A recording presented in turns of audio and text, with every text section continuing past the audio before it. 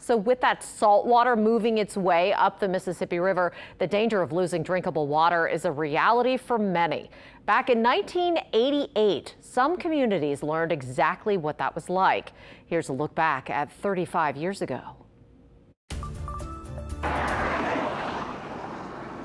Down around Empire, you would think water was something people would never have too little of.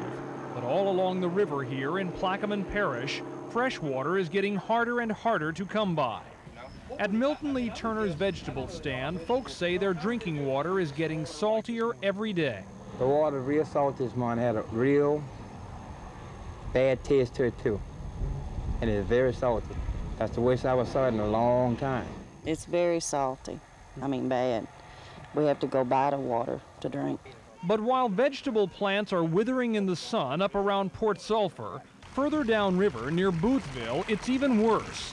Locals say water drawn from the river is now so salty, almost everyone is drinking bottled water or soft drinks. There's no choice. This water now is something you don't want to drink. You don't want to drink it. My goodness, I mean, that's your lifeline, you know. You lose your water, you lose your life.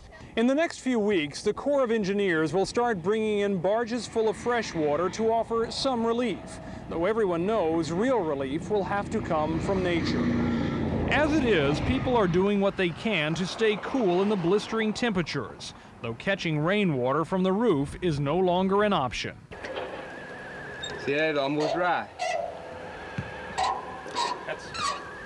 That's all it's got now, huh? That's all they got here. This is enough for me to drink if I get something in my throat, you know?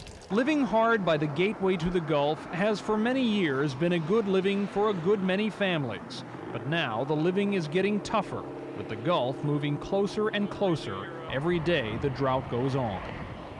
Tom Foreman, Channel 4 Eyewitness News, Plaquemines Parish. The Corps of Engineers tweeted just a little while ago that the first 3 of 12 8-inch pumps were delivered to assist with the transfer of fresh water on and off the barges that they plan to bring in the Mississippi River.